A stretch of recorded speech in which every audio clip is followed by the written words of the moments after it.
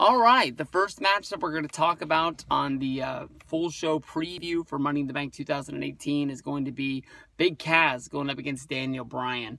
These guys had a match back at Backlash that led to basically a small feud where it looked like Daniel Bryan was going to get added to the Money in the Bank ladder match, but Bryan was unable to get the win to put himself into the match, and at the same time Cass came down with an injury, which led to Daniel Bryan having another match to see if he was going to be able to get in against Samoa Joe. Everything did not work out to Daniel Bryan's yes plans. But Big Cass basically explained that the injury was a ruse. And I think it was just a way to sort of get into the mind of Daniel Bryan before he smashed him up with the crutch. Big Cass versus Daniel Bryan is now added to the Money in the Bank thing. If you can remember back to Backlash last month, only a month ago, Daniel Bryan made Big Cass tap out right there in the middle of the ring. Big Cass was able to get up after the match, and he beat up Daniel Bryan for his efforts to make it look like even though he lost the battle, he was able to win the war. But since then, Daniel Bryan has basically been counting down the days till he could get Big Cass back in the ring again, and basically saying that if he wants another shot at him, he's going to take him. Big Cass is now taken Kevin Nash's gimmick from TNA. If you can remember back,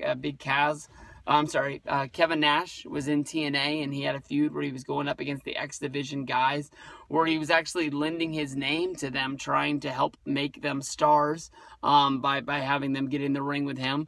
I think they built up that either Alex Shelley or I think somebody was going to have a match against Kevin Nash, and then Kevin Nash faked an injury and ended up no-showing the pay-per-view or something like that. And then, of course, in TNA fashion, he never got in trouble. But the big line that he was saying the whole time, Big Cass said on SmackDown, is that a good big man will always beat a good little man because of the size difference.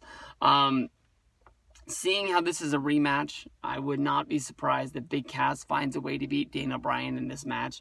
I don't think this is a match that I think anybody really wants to see. I see this sort of as a waste of Daniel Bryan's talent, but they're not going to be putting Daniel Bryan in the main event. I think that it's sort of protecting him, not being in the ladder match. Not every match is going to be the main event for Daniel Bryan from here on out.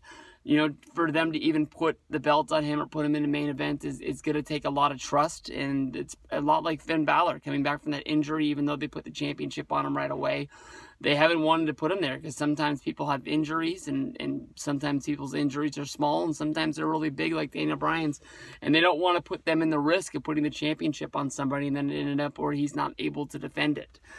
So I'm not looking for a great match out of Big Cass and Daniel Bryan. I am looking that Cass is going to get the victory, and then we'll have a dreadful third match to pay off to see who actually wins this feud, and that is the worst parking job by anybody backing into a spot of all time that I'm looking at.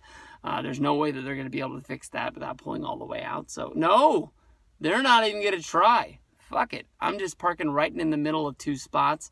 I'm going into State Farm, and I got a lot of business in there, and don't have to worry about reparking my car. What a fucking bitch.